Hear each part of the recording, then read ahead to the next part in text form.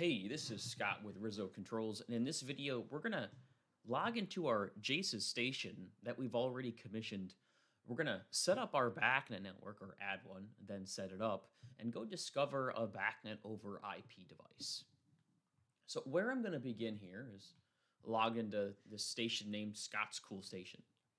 And if I expand my station, I have my root containers here. I'll expand config, and I'm going to double-click drivers. And in my drivers container here, in my AX driver manager view, I like new buttons, so I'm going to click the new button on the bottom of my view pane, and I get this new dialog box. In this drop-down menu, I'm going to select the regular BACnet network. If you're using something like Distech devices and you need the BCP BACnet network, it's very similar. In this case, we want the regular BACnet network, and I'll click OK. I can rename this if I choose, but I think that's a perfect and really appropriate name. So I'll click OK, and there the BACnet network will be added into the drivers container.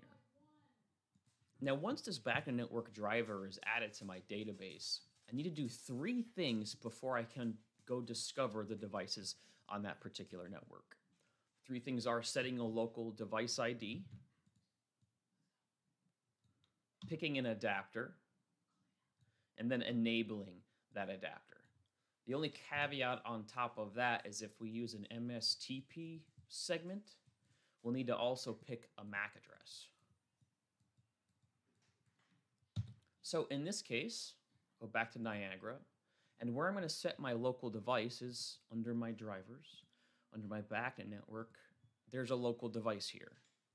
If I go to its AX property sheet, one of the first properties toward the top is the object ID. In this case, I'm going to make my object ID 19 and then click Save. That's the first thing. The second thing is picking an adapter. Where I'll pick my adapters under BACnet COM, under Network, I'll double-click that IP port and then expand Link. This is where I'm going to pick an adapter. And in this case, I want to be EN1.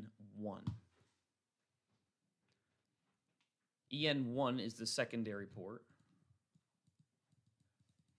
and EN0 is the primary port. I'll click Save. Good, that's the IP address I wanted. The last thing I have to do is enable this particular adapter. So I'll just change this enabled slot down here to True. Click Save again. And now that our three things are set, I should be able to go back to my BACnet network driver in the BACnet device manager view and go discover these controllers. In this case, if you see that discover is grayed out like this match button, you got to check one of your three things.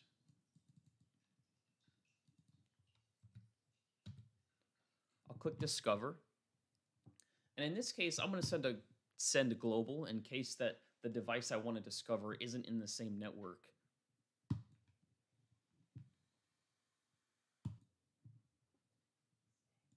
Haha, it discovered this heating plant controller.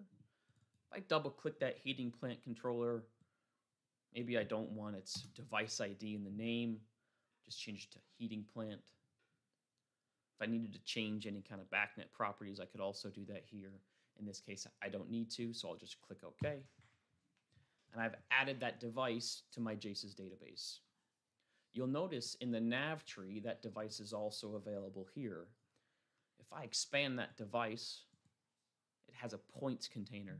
And I can go discover points from that device to add it to this heating plant controller. I'll click Discover.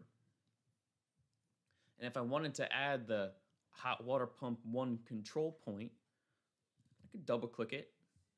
If I want it to be writable, I could change the type to Boolean writable. Remember, it's BACnet, so disable or writable points will typically write when they're enabled by default. I'll click OK, and I could do that 100 times to add 100 of these points. You can also highlight them. Hold down Select, hit another point, and highlight everything between, and click and drag to the database. And you can add more than one point at one time. That's how we add a BACnet over IP device to our JACE's BACnet over IP network adapter and driver.